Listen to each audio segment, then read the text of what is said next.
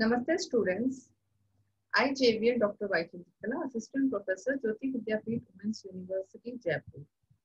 In today's session, we are going to discuss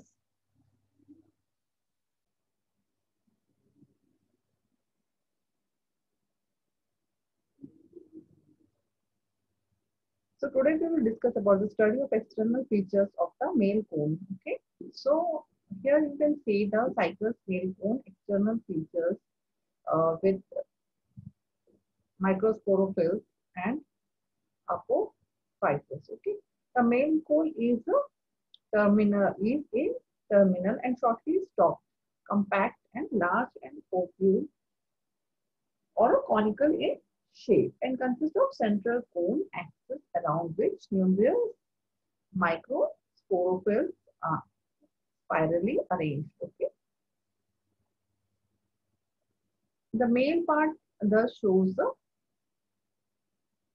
sympodial growth, and the outer covering of the male cone is formed by closely set of sterile ends of the microsporophylls, usually possessing uncurved apex apophyses. Okay.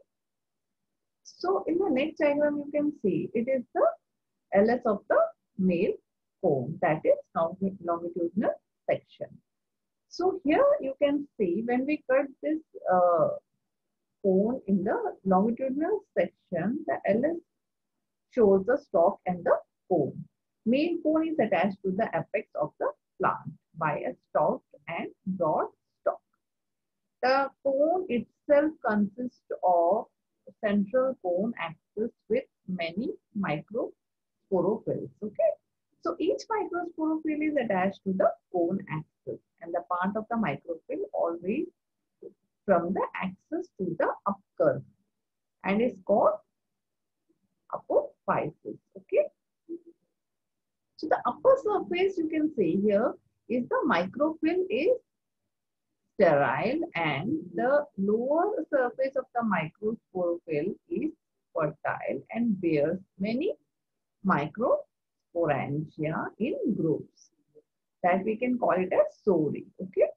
So the microsporophylls in the middle part of the cone are large and get gradually smaller towards the base of the apex. Okay.